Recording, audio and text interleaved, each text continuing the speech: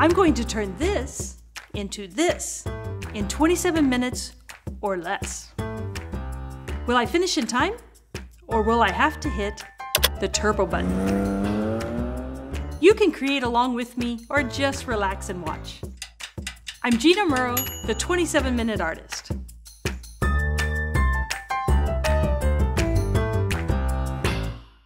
Today's project starts out messy and ends up adorable. I take charcoal powder, cover the surface, and then using a subtraction method, I pull the bunny out of the dark. Here are the supplies you'll need. Drawing paper, charcoal pencil, charcoal stick, charcoal powder, light pink soft pastel, a peach soft pastel, kneaded eraser, a stub of rolled paper, also known as a tortillon, an electric eraser, or if you don't have that, a white rectangular eraser, an old round watercolor brush, and I used an old number 8 that was bushy at the ends, and a cheap makeup brush you can buy at the dollar store. Okay, let's hop on down to the studio and have some fun. Let's start this charcoal drawing of the bunny with a charcoal pencil. Not quite as messy, but we'll get to the mess in a minute. And this has a little more control. We're going to mark just a little bit where we're going to put the top of that tallest ear and a little bit of the next ear. We'll come back to those. Working on getting the shape. If I'm not careful, this bunny will look like a chinchilla. If you're doing his eyes, they're nice and big, but you can also do them with straight lines and it will look more like an animal eye. Makes for a stronger picture. It's a little big.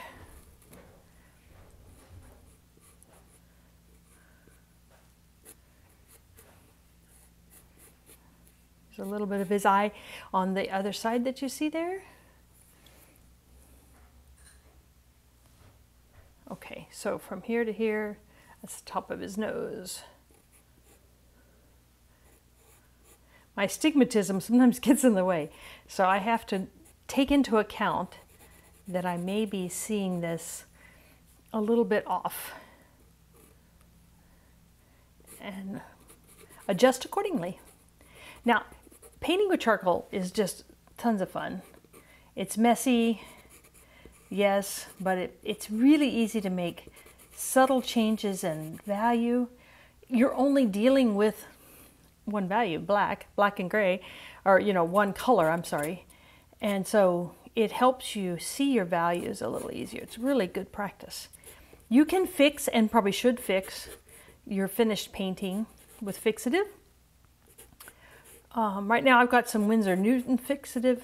A lot of people use Sennelier's fixative. They're all good. I don't advise you using hairspray. It's not archival and you will end up having just a sticky mess. But if you're traveling or something and you don't really have anything else but hairspray, that's better than letting charcoal get all over your suitcase. Okay, so right now we're just kind of putting in the strong marks, shadows of where we have our bunny to make the shape of his face. His adorable little bunny face.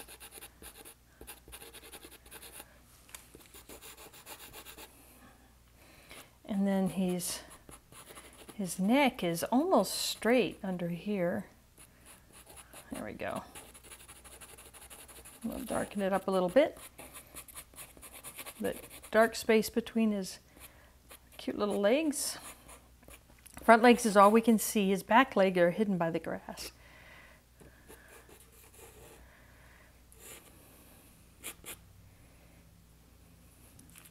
That's going to be at that angle. Okay, and I don't know what the plants are in the front, so we're just going to give him some kind of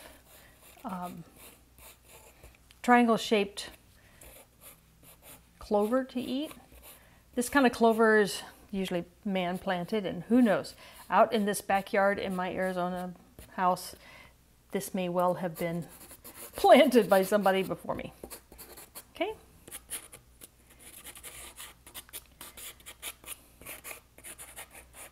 Okay, once you get in the basic shapes of what you want and where you want them, we're going to do the fun part. If you end up needing to sharpen your pencil, I highly recommend using a hand sharpener. Just stay away from electric sharpeners. See, it breaks off even with the hand sharpener. And to save time, we're going to switch to our charcoal stick. Same stuff, it just doesn't have the wood on the outside to stop it. Take a smaller piece. These little desert bunnies have a lot of striations on them to make them easy to hide in the dapple shade that is so prevalent in the desert. Okay. Now we have the basic shapes in. We're going to put a whole lot more in, but now you know kind of where we're headed. I think his neck here needs to come up just a little bit more. Yeah, that looks more real. Now for the fun part. You take a dollar store makeup brush, and this is charcoal powder that I ordered online. It's not expensive, less than 10 bucks I think this was. You dip your powder brush in it, and you start adding shading all over it. Don't worry, you're not trying to stay in the lines, though you can keep the darker part away from the lighter parts of the bunny. And you'll notice powder going every which way. Some people avoid doing this in the house. I'm not such a worried about getting messy. Just silence that inner housemaid inside of you and tell it to be quiet for a little while, because we're playing and we're having fun. I am going to keep the powder out of that near ear because I'm going to do something different with that here shortly. But anywhere that I want it a little darker, I can even scoop it along that trough that I've made. This trough, I used glassine paper to catch the worst of the dust. You could use wax paper, foil, folded up cardstock, just any number of stuff. I'll gather the leftover powder and pour it back into here when I'm done. Let's see, let's get under his chin there.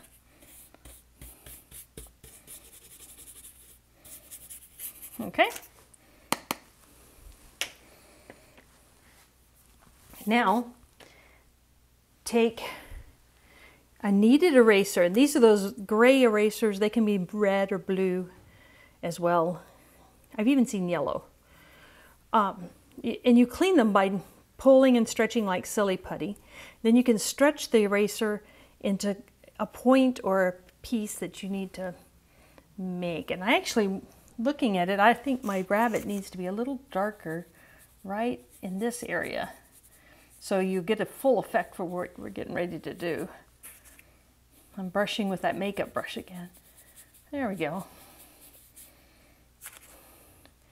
I don't think there's as much difference in value between him and the grass there. My kneaded eraser is in a point, and I'm going to rub it where I want it to go white. And by subtracting, I'm going to keep drawing. Cleaning often. And cleaning, you fold over the eraser. This charcoal is the kind of stuff that really, it sticks to the eraser fast. So just keep rolling and pulling it out. Without putting any more powder on my brush, I'm going to add just a little bit more to the edges of that ear. Okay? And maybe a little bit more up there.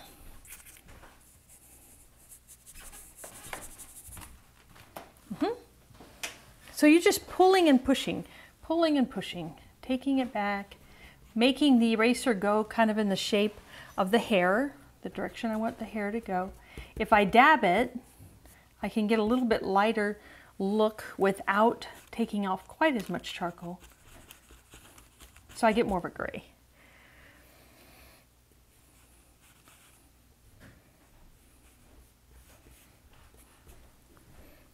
Okay.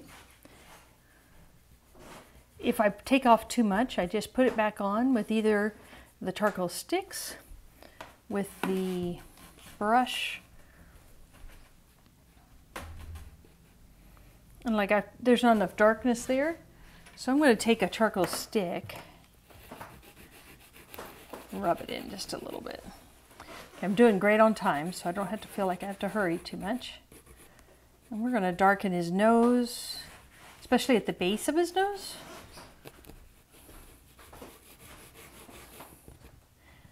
And then a little bit in his eye. Now, one thing I'm noticing is when I put this paper on there, I put up the side that has more texture. It's not a disaster. I usually prefer to paint on the smoother side, but we'll just work this texture into our bunny. That's a matter of preference. It's not a right or wrong.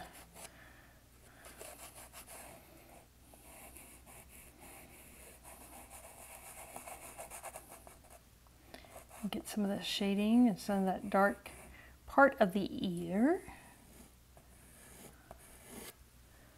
So get that little darker value. This is looking a little pale,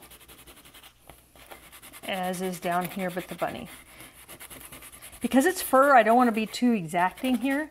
Get a little bit fluffy with your scratching, so it has a little more of a furry look. Let's see if we can add some, not a straight line, but just kind of a shadow there for under his chin. I'm moving his legs over a little from where I drew him to begin with.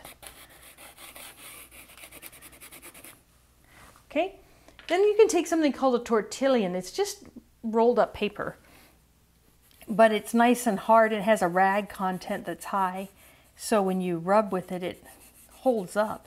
You could take a paper towel or a small cloth wrapped around a pencil or the end of a paintbrush and get a similar effect. So if you didn't go buy any of these, it's not a big deal. There's ways to work around it. Let's get this part in. It's the part of his ear that comes down in his body. And you notice when I rub it, I could do this with my fingers too. But rubbing it with a Tortillon gives me a little bit more firm, I'm sorry, not firm, smooth look. And I can take this brush, like putting on blush, except my bunny needs to blush dark.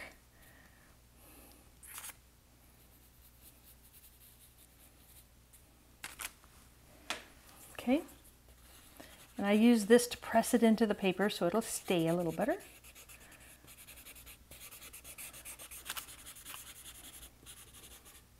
And then I get enough charcoal on this Tortillon, I can kind of draw with that. See, it makes almost like a softer pencil. Now, I don't like how this has kind of gotten, yeah, there we go. I marked out those marks a little bit. Now I am going to take a clean finger and just smooth the sky, or the distant grass is really what this is, in a little softer. I'm keeping that a little more even just because I want it to not compete with my rather highly textured bunny.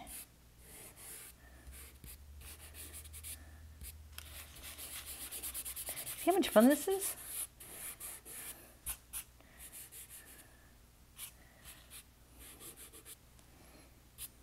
Pushing and pulling, pushing and pulling. Now I go back to the charcoal stick. I'm going to put in a few grass marks, just a little bit. And a little bit of shadowing under these shamrocks.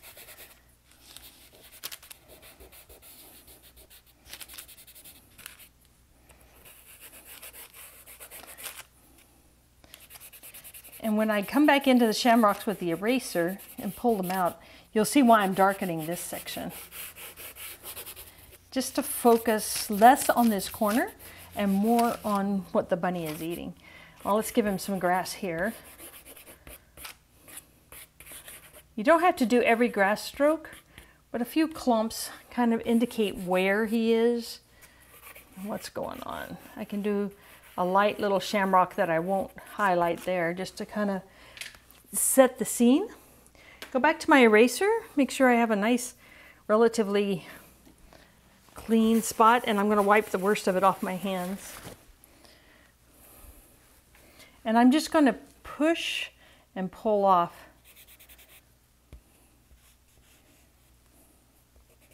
And I don't want it to be too bright, and that's a little bright. So I didn't clean the eraser. I left it messy so that I could get more of a gray. Now I'll take my little Tortillon and just tamp down where it got too white. Push and pull, push and pull. I can use this too to get some different types of grass back there. I'm pushing, let's see, take that eye down just a little bit. I'm just doing grass shapes through the more mellow part, the solid part of the grass, just to add some different colors.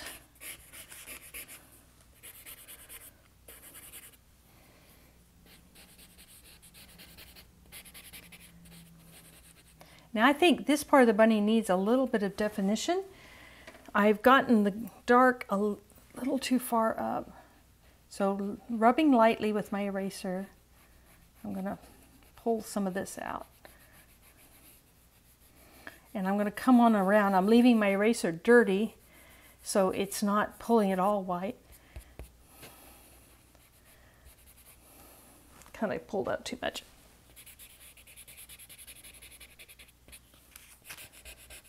And ebb and flow, ebb and flow. Got plenty of time. The nice thing about doing this kind of art is you have a lot of leeway for mistakes that could easily be fixed. So it makes it really relaxing. Charcoal's not expensive, which makes it even more fun to use because you feel like you can use it a lot more freely if you're not worried about the cost. I have a lot of pastels and a lot of oil paints and things like that, but they're expensive, and sometimes I find myself being hyper careful because I have to pay for it. But with charcoal, feel free to create. Oops, too much. Well, if I'm having trouble with this kneaded eraser, I can take this electric eraser. Now you don't have to have one of these, but it's fun to use. And they're not overly expensive. Except you have to be, they skip around in your hand. So you need to be confident with your motions. There we go. Look at that little guy. Whoops. Okay, so that got a little bit fuzzy, shaky. So I take my charcoal covered Tortillon, put the charcoal back on, and do that again. Let's come around. And a little bit, barely touching, you can take off just a little. The sunshine's hitting him.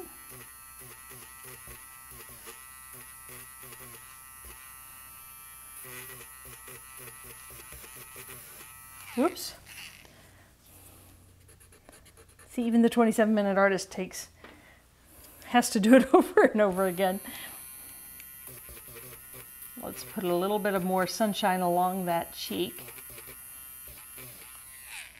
That last one was a little bit much. Ebb and flow, ebb and flow. Okay. Now I don't want as much as the electric's going to take off, but I think he does need a little more of the lightning back here. These little guys are a coyote's favorite breakfast, so they have to be quick and they have to be good at hiding, and they are. They come and have breakfast in our backyard often. It's fun to see them. There's a little bit more.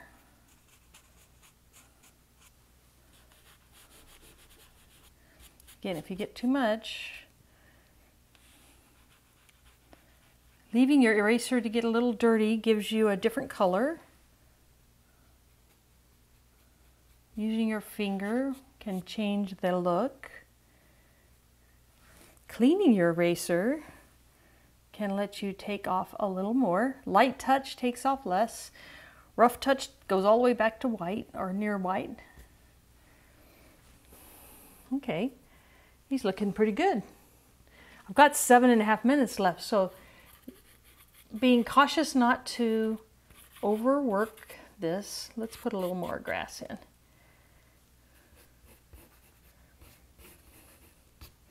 Now let's try a different brush and just see what happens. This is just an old watercolor brush, and it's really smooth and fluffy, and I have not dipped it in the charcoal. So what it does is it lets me make this smoother in the background, which helps the grass stand out. You want texture in your painting. You want it to be a little bit, have this furry look, but you don't want it so much so that it competes all around. You got to have a place for your eye to rest.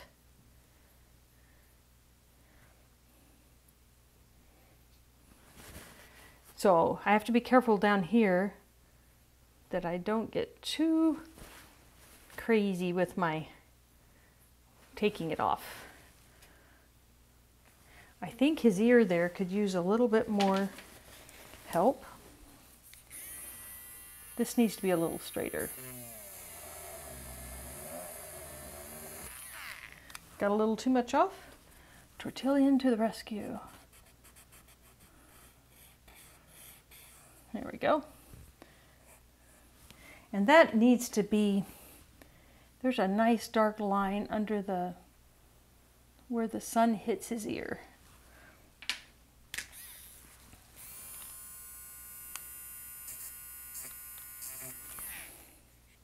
This is really fun to use. I think it cost me about $20 if I remember right. Now I'm going to take a couple of colors of pastel. You could use colored pencil, you could even use crayon. And this darker pink I'm going to put a little bit down here and a little along there. And then this lighter peach color, get some of it on the upper part of the ear, just a little. Then now, making sure that I've got at least one finger fairly clean, I'm going to do a little gentle rubbing, clean it off, pushing it hard into the paper.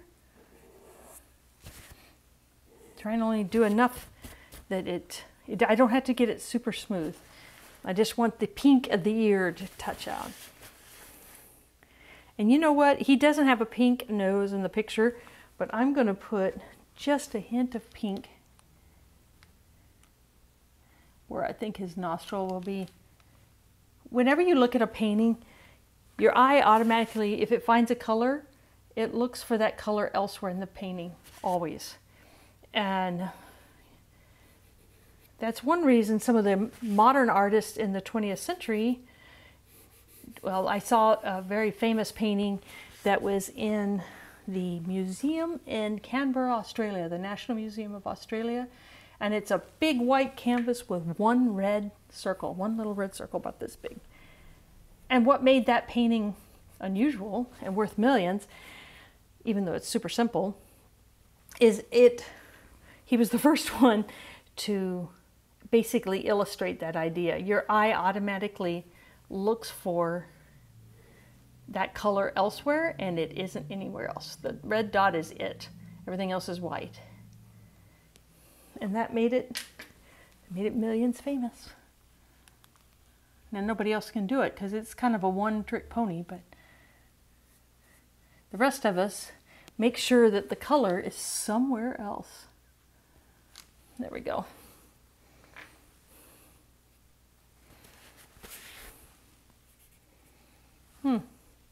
I keep getting that not quite right. There we go. 3 minutes to go, and you can just kind of keep tweaking, getting it just right. I like his little white mustache. There is a lighter path between his eye and his nose. So I'm just going to press it. And then the white right by his eye is really definitive. So let's get it with this.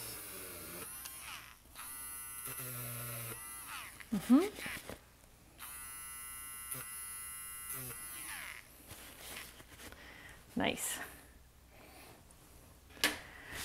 I don't know if his name is Peter. We can name him something else, something a little more Arizonan. A cowboy name.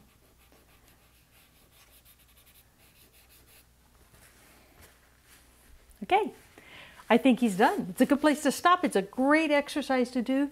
You can do any kind of things in charcoal, and we're going to experiment some more with this because it is such a great way to practice your values, practice your drawing, and have some fun, and even get away with making a little bit of a mess. Would you like to see a preview of our next episode? Keep watching. It's coming in just 40 seconds. But first, here are a few things you can do to help me keep the videos coming. Hit the subscribe button below and leave a comment while you're there. Share this video on your social media or share it with a friend. You can go to my website where you'll find more painting tips, and you can buy the paintings I've created in these episodes. You can also see my fine art originals that took me way more than 27 minutes to create. Book me as a guest artist for your next gathering or convention. I do live painting demos and paint-alongs for groups of every size, either in person or via Zoom. Next time on 27-Minute Artist, we're going to use colored pencils to bring this friendly golden retriever to life. See you then. See you next time. See you whenever you turn on my videos.